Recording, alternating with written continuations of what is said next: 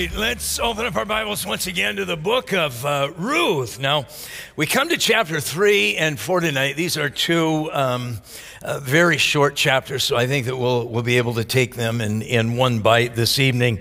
Now, it's so important that we take, particularly here in chapter 3, that we view this not through an American lens. If you try and understand this story through our American understanding, you're gonna think, what in the world am I reading here? So it's very important that we try and view all of this through that ancient Israeli lens and understand what their customs were and what their traditions were. Now, we're dealing with a family of Ephrathites, all right? Now, who in the world are those people? You know, oftentimes, and you see this all the time, where you'll have multiple towns that have the same name, right? You got Jackson, Michigan. You've got Jackson, Mississippi. You got Paris, Indiana. You got Paris, Texas, right? You got Paris, Tennessee. And so if a person says, hey, meet me at such a town, well, which there's a number of those. So which one? And so we designate those towns by also including the state and designating what city we're talking about. Well, in ancient Israel, they had a couple of Bethlehems. They had Bethlehem, Zebulun, way to the north, up there in the region of Galilee. And then you had Bethlehem, Ephrathah. This is the Bethlehem where Jesus was born. This was the ancestral home of David. And this is where this family that we're talking about was dwelling in. And in for example, Genesis 35:19. Now Rachel died, and she was buried in the way to Ephrathah, which is Bethlehem. So we're talking about a mother-in-law and a daughter-in-law, and this mother-in-law she's lost everything, hasn't she? They cashed out when a famine hit the area of Bethlehem, and they went over to the plateau of Moab. And of course, the husband, he never returned. He died there. So she loses her husband, and then she loses her two sons. And then she's got two daughters-in-law, and she says to the daughters-in-law in the region of Moab, look, why don't you guys go home? Just go back to your parents. I don't really have anything to offer you. And one of them does. And one daughter-in-law stays, this incredibly wonderful young lady by the name of Ruth. Now, we have to remember that Ruth's husband has died and has not left a child. There's no heir involved. You got the mother-in-law and you've got the daughter-in-law. There's no grandbaby in the picture. Now we have to understand what their economy was. Their economy was, I suppose, a form of capitalism. There was private property ownership. You didn't work for the collective. You didn't work for the state. You certainly paid taxes, but you had private property rights. Now, the interesting thing is that you never owned real estate. We've got Israel. They're all up in arms right now. Palestinians and Israelis alike, they're all at each other's throats over there right now because Israel has been pushing for more and more settlements, and that now has the Arab world all upset. And there's debates, right? Who does the land belong to? Jews are saying it's our land. Palestinians are saying it's our land. It's neither one of their lands. God says it's my land, right? He brings them to the border of Israel under Moses. And you remember that he says to them, all right, I allowed the Canaanites to be in my land. They were idiots, and so now they're going to get kicked out. If you're an idiot in the promised land, the land's going to vomit you out as well. The land belongs to the Lord. Now, because of that, when Israel came in to take the land, that the Lord divided it among families. So the Joneses, they got this territory over here. And the Smiths, they got that territory over there. Now, let's say that you're a Jones, right? And so as an individual Jones family, you'd get your 40 acres, you'd get your 60 acres, and you could do with that whatever it is that you wanted to do. You wanted to have an orchard, a vineyard, you wanted to raise cattle, you wanted to have crops, you could do whatever you wanted to do. But the land, you always understood, belonged to the Lord. And the land had been divided up among families. Now, let's say, as is sometimes the case, a person runs into some financial difficulty. They need some kind of a loan. And so they could sell their real estate. But in reality, all they were doing is leasing their real estate, kind of like a pawn shop. Right? You go to a pawn shop, and of course, you've got your Rolex watch. Lots of people with Rolex watches go to pawn shops, don't they? And the pawn dealer looks at the watch and says, well, I'll give you $300. And so he gives you a $300 loan, and he holds on to that watch. And as long as you're making payments, he's holding on to that watch of your mother's ring, your grandmother's ring, or something precious that you've pawned, and now you're making payments on it. Now, if you stop making payments, well, then they're going to put grandma's ring out there in the counter, and somebody might run off with grandma's ring. Well, that's kind of what real estate was. I would go to my neighbor and say, hey, I've run into a little bit of difficulty. Could you loan me money? And then the neighbor would have access to use the land until either I paid it back or we had a year of Jubilee. And every 50 years, there was a reset in the economy. And all the land went back to the original families, and all debts were forgiven. Imagine what it would be like to be in a nation where there's a reset every 50 years. Everybody kind of gets a do-over. Now, along with that, they had what was known as the Levirate marriage. And the Levirate marriage is where you have a woman who marries one of her husband's relatives when he died and did not leave an heir. So then the first child that this widow would have with her second husband, that very first child would be considered the legal heir of the dead brother or the dead cousin or whatever relationship that man had. So we have to understand that for a woman to have security in ancient Israel, it was directly tied to having a husband or having sons. Now, we have to understand that women in this country, there's inequity when it comes to employment, and there are no doubt glass ceilings that do exist. But understand that women in this country, economically, they've got it pretty good. 45% of all American millionaires are women. In fact, 48% of estates that are valued over $5 million are controlled by women. Women currently control 51% of personal wealth, $14 trillion. It is estimated by 2030 that they're going to control 66% of personal wealth in our nation. So there's no real comparison that we can look to in today's world to understand just how desperate women were in that ancient world. So now we've got two very desperate women. They are looking for security. They are looking to bring a great guy into the life now of this daughter-in-law. And so the mother-in-law, she's going to swing into action here.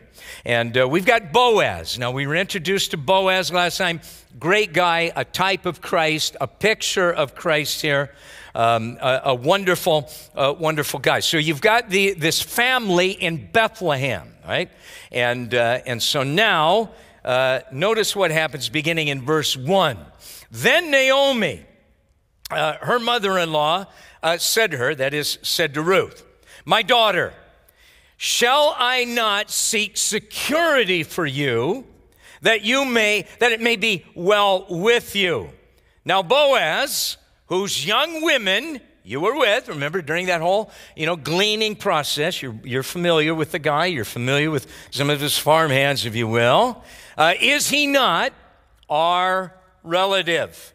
In fact, He is winnowing barley tonight at the threshing floor. So Naomi now, the mother-in-law, she kind of becomes this little matchmaker, if you will. And notice this nosy Jewish mother. She's even figured out his whereabouts. All right, now look, the guy I'm really interested in setting you up with tonight, I've got it on a pretty good word that he's going to be up there winnowing this barley. Now, when the barley or when the wheat was being winnowed, that's the last process, right? So this is bringing the harvest now to an end. And after the harvest, they'd have a celebration. You know, after they'd winnowed all of this, and now they just have a big pile of grain. You know, they're bringing out the wine and the hors d'oeuvres, and they're having karaoke, I suppose, and they're just having a great time there. And now this is where it gets a little weird for us if we're looking at this through an American 21st century lens. Because notice that she then said, all right, now that's where your man is going to be. Now, what you need to do, I want you to take a bath, right? That's always very good before a date, that you would take a bath, I suppose, and get yourself all dolled up. Maybe a pair of heels might not look bad on you, you know, bath bomb, oil of Olay, whatever it is that you got to do there. And just, you know, make yourself look as presentable. And wait for, you just kind of hang out in the shadows there and wait for the party to come to an end. Now, these guys would sleep with the grain because they've been working all day, and then they have this little party. They're celebrating. They've been blessed now with a harvest, and it's late at night, so they're not going to travel home. So they would just sleep there. Again, you're talking about the second, third week of June. It's very pleasant to sleep underneath the stars, and so they're going to sleep there, of course, because they don't want anybody to rip off their grain. All right. So she says, you just wait now for them to for Boaz to lay down. And notice in verse 4, then it shall be that when he lies down, you shall notice the place where he lies. You don't want to end up with the wrong guy, all right? So you make sure you keep an eye on this dude where he's laying down, and you're going to go in, and you're going to uncover his feet and lie down, and he will tell you what he should do. And she, that would be Ruth, said to Naomi, her mother-in-law, all of this I will do as you've told me to do. Now, we look at this and we think, well, is this something that is of a sexual nature that's going on here? Is this some kind of an illicit affair that we're reading about here? What is going on is that this is a marriage proposal that is taking place here, right? He is the kinsman redeemer. He is the one who can step in to the distress of these two women's lives and become their security. He's the one who's in a position where he can straighten out all of the heartache that's going on in their life. So go in and you kind of uncover. I mean, you know how it is. You're sleeping and all of a sudden your feet's cold. Like, why is my feet cold, right? And you look down and here's a woman.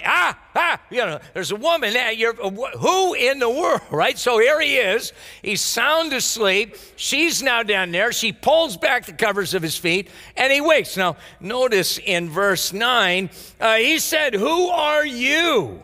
And she answered, I'm Ruth, your maidservant. Take your maidservant under your wing, for, all right, now this is what she's informing him of, you are the closest relative. So she is not pursuing sexual activity. She is not making herself available for that, but she is saying to him, you have a family responsibility. You have a family responsibility to raise up an heir for this dead relative, and you have a responsibility for purchasing back the land. Now, verse 7, the Message Bible, I really think that Eugene Peterson has it right here. She lay down to signal her availability for marriage. And she says to him that you are now the close relative, or literally you are the Gael, you are the kinsman redeemer. You are the one who is in line to step up, redeem the land, marry me. Our first child will then be the legal heir of my deceased husband. The Orthodox Jewish Bible puts it this way: for you are a Goel, a redeemer.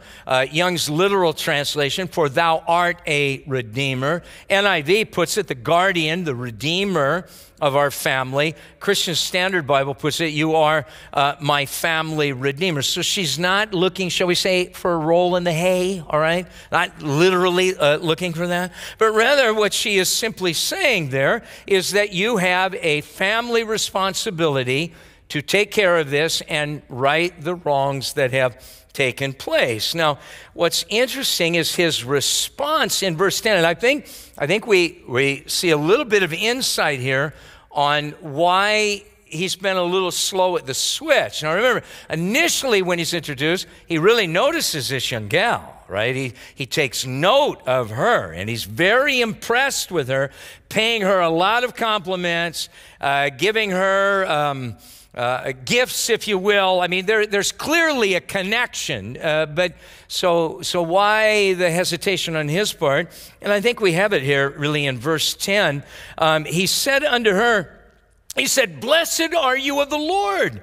Now, my daughter, all right, now this is a word that would indicate he's recognizing there's an age difference here. He's speaking to her as a younger woman. He's recognizing that there's quite an age gap here. You have to understand, Ruth is 20, maybe, early 20s, whereas Boaz, I mean, this guy is literally, he's old enough to be her father, right? So he says unto her, my daughter, for you have shown more kindness at the end than at the beginning. Now, you remember, he paid her a compliment when he said to her, hey, I have heard about the kindness that you have shown Naomi, and I just want you to know that I appreciate this. This is a wonderful thing. Now, he's saying to her, wow, you're being more kind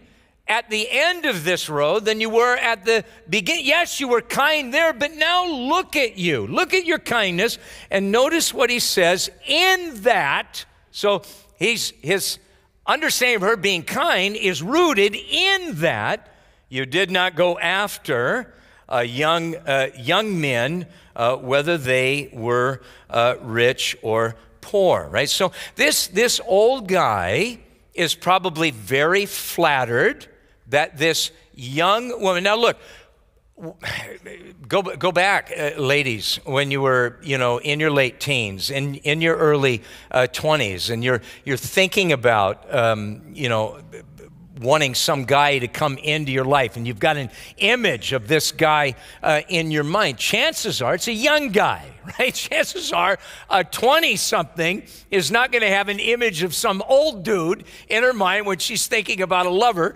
coming into her life. So here is a woman that is making a choice that's contrary against nature, right? Nature would have her pursuing a younger man. But she realizes that she's got to do what the law of God had prescribed. She's got to do what's right. So rather than doing what would come naturally to her or what she would want naturally, she's doing that which is right and that which is honorable, which is taking care of her dead husband's name and taking care of her dead husband's real estate, if you will, right? And so she's putting her wants and her wishes on the side, and she's doing what's right? So then you'll notice that we got a problem here, because Boaz, he says, look, the problem is that there is a nearer relative that is ahead of me. I'm second in line when it comes to raising up an heir or redeeming the family farm of my dead relatives. There's a guy that's closer, right? So when a man would die without having a child, right, you'd line up all of the relatives from those that were close. Maybe he had a younger brother, and then maybe he had the older cousin or whatever. So whatever the family dynamics are, we're not told here that Boaz understands there's a guy that is in front of him. And so he says to Ruth, I'm gonna take care of this for you.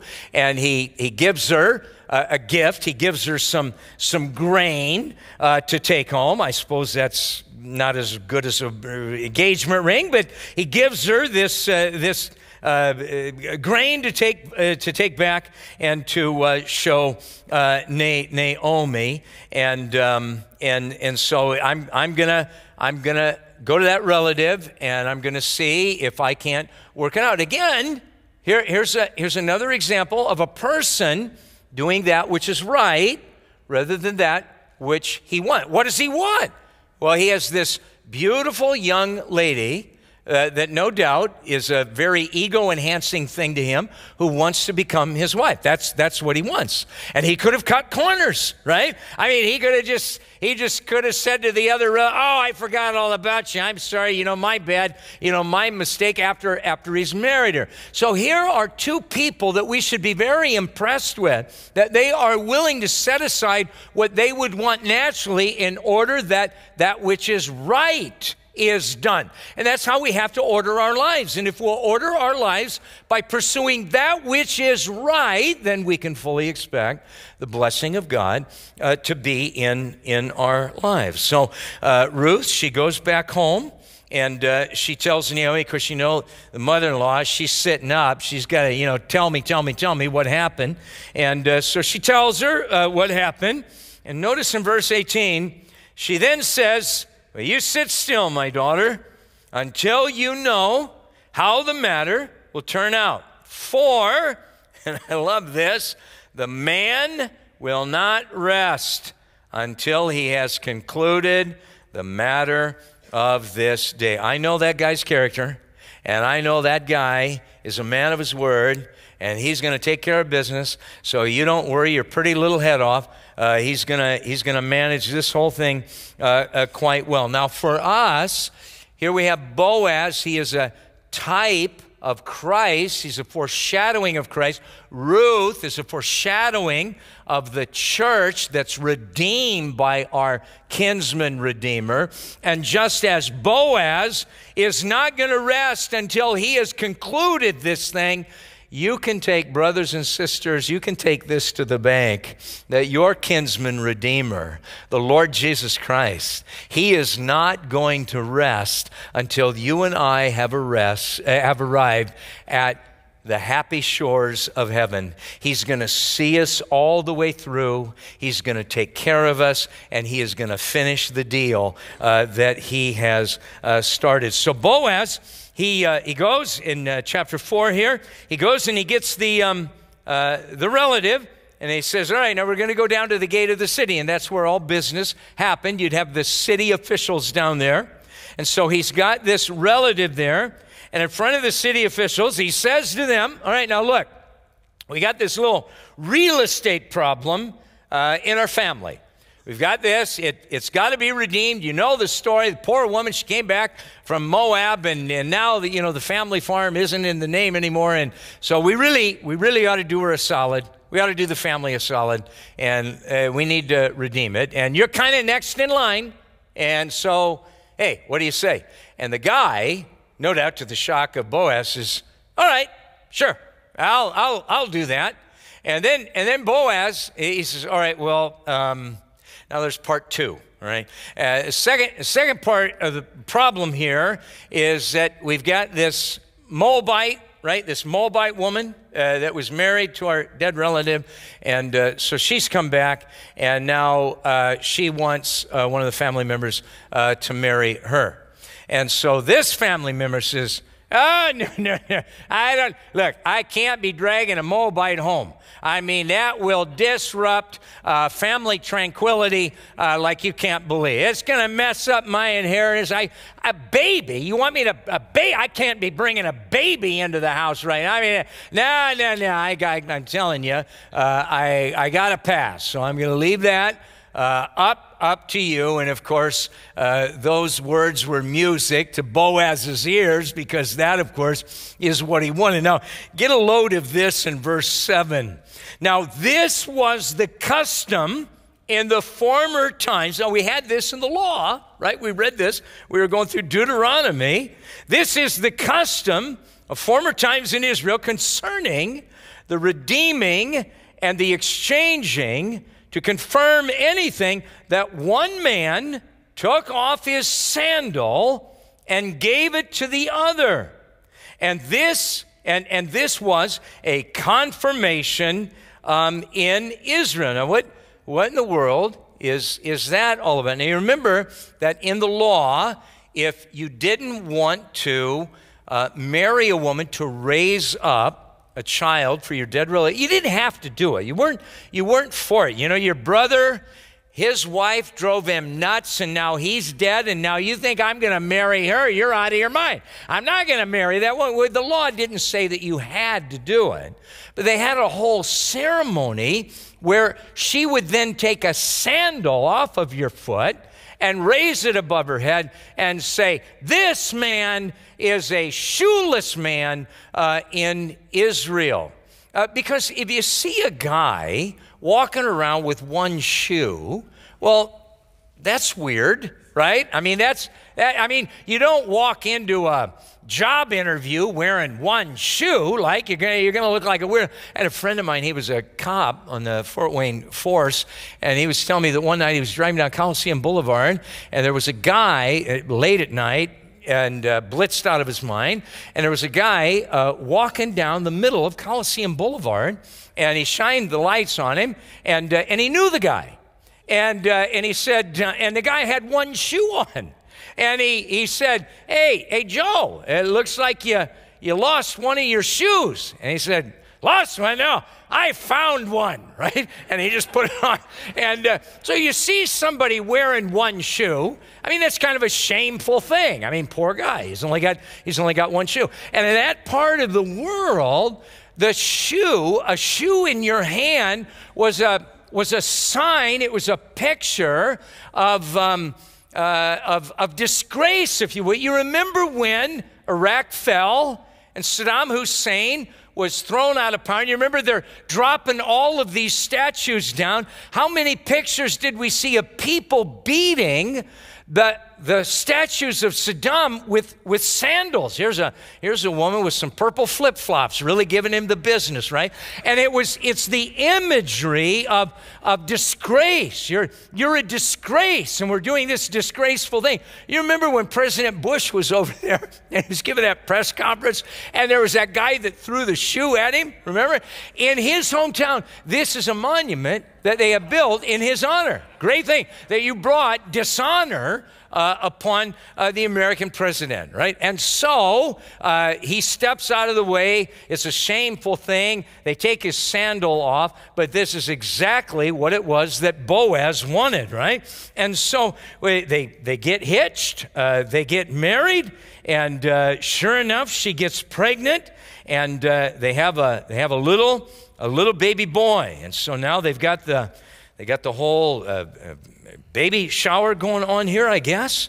And notice in verse 12 what the people say here. They say, may your house be like the house of Perez, whom Tamar bore to Judah, because of the offspring which the Lord will give unto you from this young woman. Now, that's just kind of a weird thing to say, because we know the story of Tamar and Judah. What a disgraceful story. Now, maybe these people didn't quite even understand what it was that they were saying, but it's fascinating in light of the story of Tamar. Tamar, you remember, dressed up like a prostitute and got her father-in-law in between the sheets with her, and then they had this son, Perez, you remember.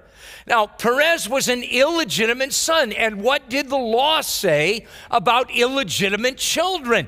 In Deuteronomy 23, verse 2, no one of illegitimate birth may enter the assembly of the Lord, nor may any of his descendants even to the 10th generation.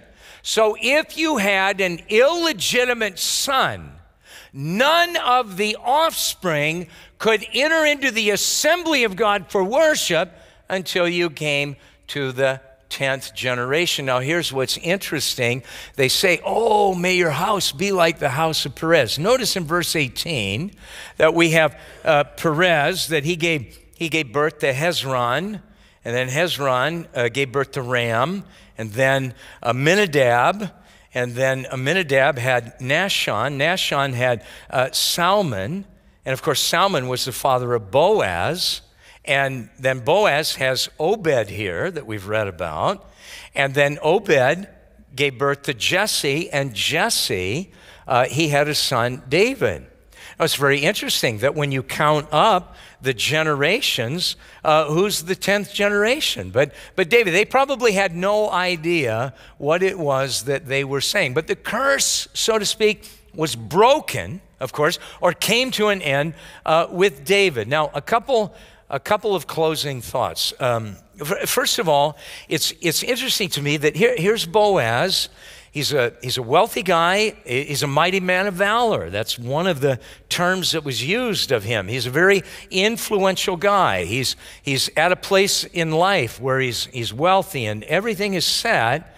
And now there is the need of this Moabite woman, and you would think, well, why would such a man of renown have any kind of, how is it that he would lower himself, so to speak, to kind of bring in this person that doesn't really have much of a pedigree at all? And I would suggest that one of the things that was going on with Boaz, like with so many great men, is that they never forget where they have come from. Now, we just read that his father was Salmon, all right? Now, who did Salmon marry? And of course, we're reminded of this when we go to the genealogy of Christ in Matthew's Gospel, chapter 1, where we read that Salmon begat Boaz by Rahab. You see, this is a man whose mother was a prostitute. She's walking the streets, if you will, of Jericho. And he never forgot that.